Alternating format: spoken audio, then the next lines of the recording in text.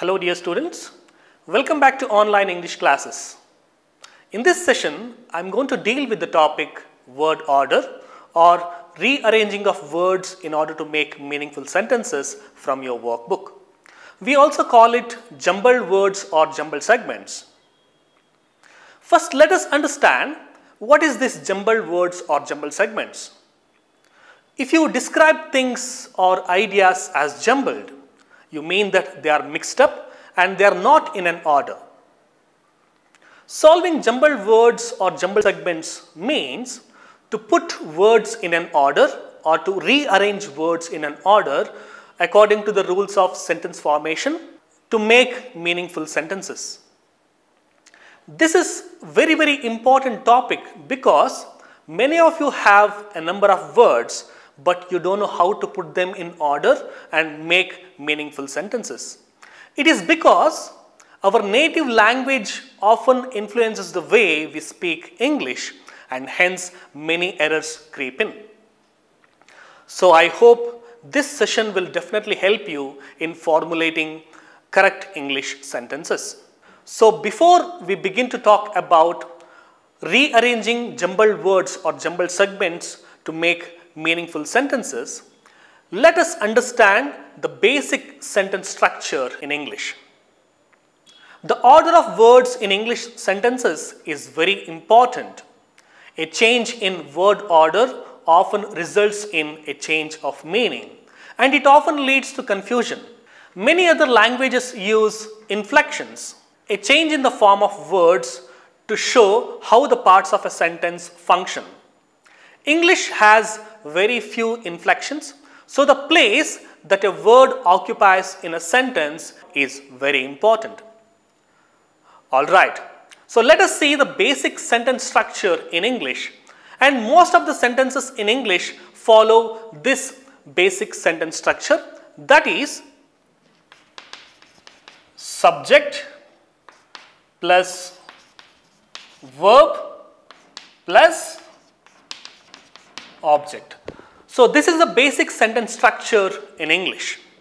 When I say subject, verb and object, we have already discussed about these terms in our previous sessions when we were discussing about subject-verb agreement.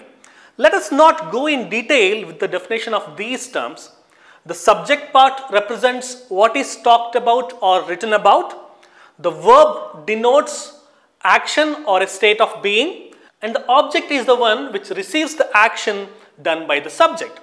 Now let us see a few sentences to understand this sentence structure. In the sentence, the dog killed a cat. Here in this sentence, the word dog is the subject, killed is the verb and a cat is the object. In the next sentence, the child watched the rabbit. Here in this sentence, the child is the subject, watched is the verb and the rabbit is the object which receives the action done by the subject, the child. So one more important point to remember is that the subject can be a noun or a pronoun. Similarly, the object can also be a noun or a pronoun. Similarly, in the next sentence, she speaks English. In this sentence, she is the subject, speaks is the verb and English is the object. To make sentences in English, you need at least two important things. You need at least two important elements. You need a subject and a verb. Yes, dear students, with subject and a verb, you can make a sentence in English. For example, you can have a simple sentence as birds fly. So here in this sentence, birds is the subject and fly is the verb. When I say birds fly, the word order is subject plus verb. But in many situations, the verb by itself may not tell us everything. It requires or it needs an object to complete the meaning of a sentence. For example, if I say Ram eats.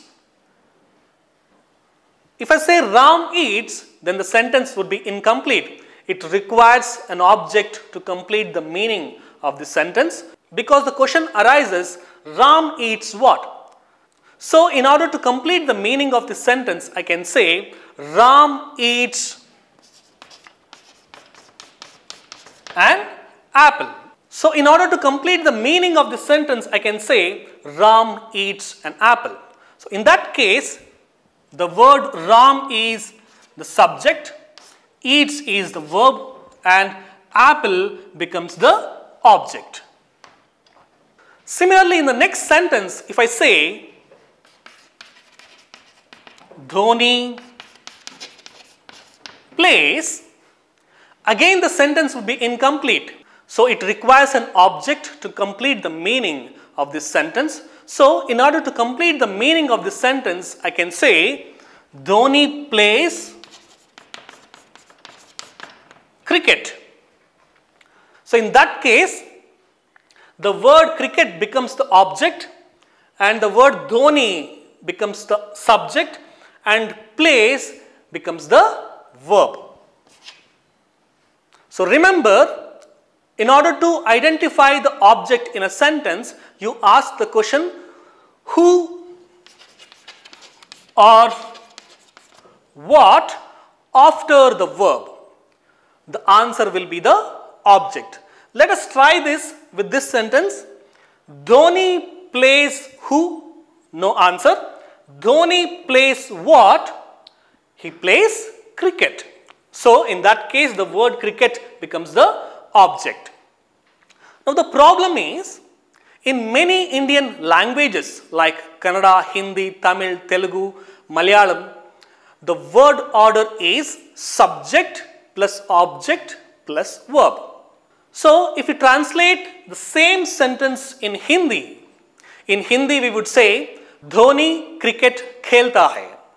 So you can see the verb comes in the end. Similarly in Kannada we would say Dhoni cricket aduttane. So again you can see the verb comes in the end. But in English it's not like that. The verb comes in the middle between the subject and the object. So that is why when you mentally translate your native language into English, you often find that there are many errors in your English sentences because the word order is different in English. So take a note of it. In English, it is always subject plus verb plus object. Okay, the next important thing we need to remember is that in English, the verb and the object usually go together.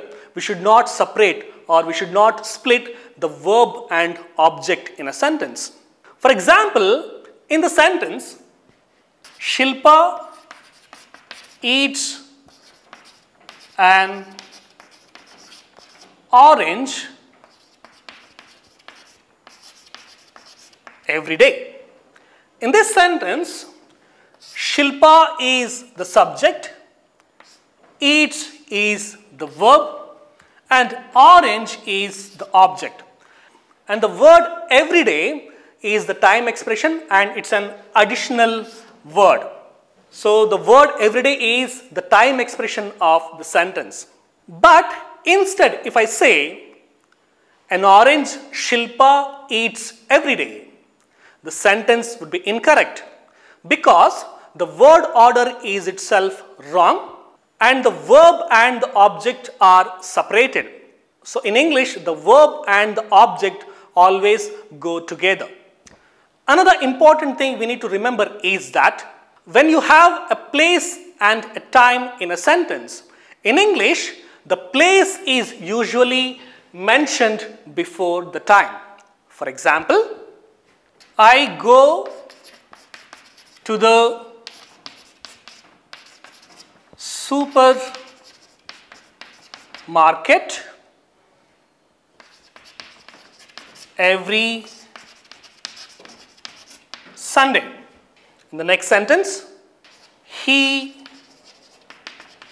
arrived at our house an hour ago. Similarly, in the next sentence, we left home at 8 o'clock. And in the next sentence, I went to London last year.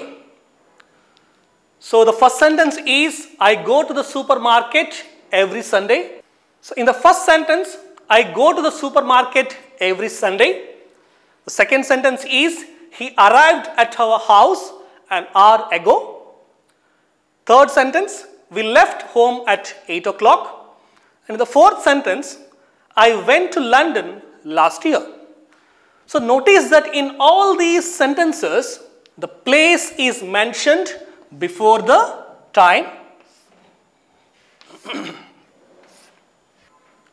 Okay, the next important thing we need to remember is that when you have adverb of frequency in a sentence, such as never, always, sometimes, often, rarely, etc., they usually go before the verb. For example, Mithun often goes for shopping. Here in this sentence, you can see the adverb of frequency often is placed before the verb goes.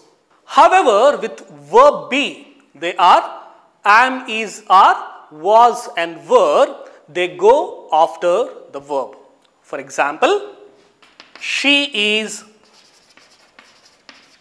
rarely late.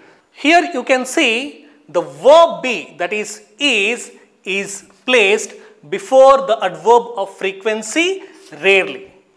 And here the verb be, that is used as the main verb.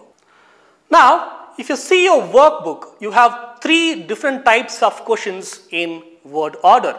They are rearranging of words to make affirmative sentences, rearranging of words to make negative sentences, and we will also learn how to place the time expression at the end of each sentences. And at the end you have rearranging of words or rearranging of segments to form questions. Now, let us understand one by one. Now, first we will understand how to rearrange jumbled words or jumbled segments to form affirmative sentences. Before that, it is very important to understand what declarative sentences are. Declarative sentences are used to make statements. A statement is usually the expression of a fact or of an opinion. A statement can be positive or negative. Declarative sentences are further divided into two types. They are affirmative sentences and negative sentences. Affirmative sentences are the sentences that have positive meaning, and negative sentences are the opposites of affirmative sentences, which have negative meaning. Now let us understand the word order in positive sentences. The word order in affirmative sentences follows number of different patterns. The first pattern is subject plus verb plus object. So this is the basic one. For example, I like you. So here I is the subject, like is the verb, and you is the object. Affirmative sentences can also be formed with subject plus verb plus adverbial. For example, she swims quickly. So here in this sentence, she is the subject, swims is the verb, and quickly is the adverbial. Similarly, affirmative sentences can also be formed with subject plus verb plus noun. For example, they are the teachers. They are the teachers. She lost the money. As I already told you, the subject can also be a noun or a pronoun. So here, she is the subject, lost is the verb, and the money is the noun. Another common pattern is subject plus verb plus adjective. For example, so let me give you one more example to this sentence structure. The weather is cold. So here you can see the sentence structure is subject plus verb plus adjective. Here in these two sentences, the adjectives are happy and cold. Affirmative sentences can also be formed with subject plus verb plus continuous verb, that means the ing form of the verb. For example, Radha was cooking. Another example to this sentence structure is she is running. So here in these two sentences, you can see the continuous form of the verb cooking and running are placed at the end. So the sentence structure is subject plus verb plus continuous verb. So the next important thing we need to remember is that we have modal verbs in English such as shall, will, should, would, can, could, may, might, and must. So when we use modal verbs, we form sentences in different ways. So the word order is subject plus modal plus verb. For example, I will see you tomorrow. So one more example. You should go to the doctor. Similarly, in the next sentence, you can call me. You can call me tonight. So notice that in all these sentences, the modal verbs will, should, and can are placed before the main verbs see, go, and call. So when we use modal verbs, we form sentences in different ways. So the word order here is subject plus modal plus verb. So the next important thing we need to remember is that when we have two objects in a sentence, they are the direct and indirect objects in a sentence. We form sentences in different ways. For example, if I say, For example, if I say, I gave the chocolate.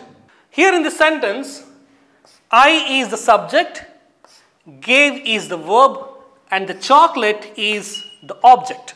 But instead, if I say, I gave Lucy the chocolate. In that case, the word I is the subject and gave is the verb, and Lucy becomes the indirect object. And Lucy becomes the indirect object because she is the one who received the direct object, that is the chocolate. Similarly, in the next sentence, I threw John the ball. Here in the sentence, again you can see I is the subject, threw is the verb, and John becomes the indirect object because he is the one who receives the direct object, the ball. So here John is the indirect object and the ball is the direct object. So let me give you one more example to this. If I say, I gave him a pen. In this sentence, again I is the subject, gave is the verb, and him is the indirect object because he is the one who received the direct object, that is a pen. So here him is the indirect object and a pen is the direct object. So when you have two objects in a sentence, the direct and indirect objects, along with the place and time in a sentence, the sentence structure would be like subject plus verb plus indirect object plus direct object plus place and time. So this is the sentence structure. Let me give you one more example to understand this sentence structure. I will tell you a story at school tomorrow. I will tell you a story at school tomorrow. So here I is the subject, will tell is the verb. Here you should observe that the main verb tell is preceded by the modal auxiliary verb will, and you is the indirect object because he or she is the one who will receive the direct object, that is a story, and you can see the place and time expression at the end of this sentence. Now let us do some exercises from the workbook, page number 17. First main, you have 10 questions. You have to rearrange the jumbled words or phrases to make affirmative sentences. Let's take a few questions and solve them. So here I have written 4 sentences. So here you can see the words are mixed up, the words are jumbled in each sentences. So what you have to do is you have to rearrange these jumbled words to make affirmative sentences, to make meaningful affirmative sentences. For example, in the first question you see you have the words French I speak. So I have written the basic word order here, subject plus verb plus object. So you can make use of it. Here you have 3 words French I speak. So the subject is I, then comes the verb speak, and then comes the object French. So don't forget to put full stop after you complete the sentence. Similarly, in the second question, you have three words again. Sell flowers V. So the subject here is V. The first letter should be capital V. Then verb sell. Then object flowers and put full stop. In the third question, you have sister has my got a dog. So let us find out the subject here. Here you have the word my. My sister is the complete subject here. My sister, then comes the verb. Here you have the verb has. My sister has got. You should observe here. Here the main verb got preceded by the primary auxiliary verb has. So you have two verbs here. One is primary auxiliary verb and the other one is the main verb. So usually the primary auxiliary verb is followed by the main verb. So has got, then comes the object,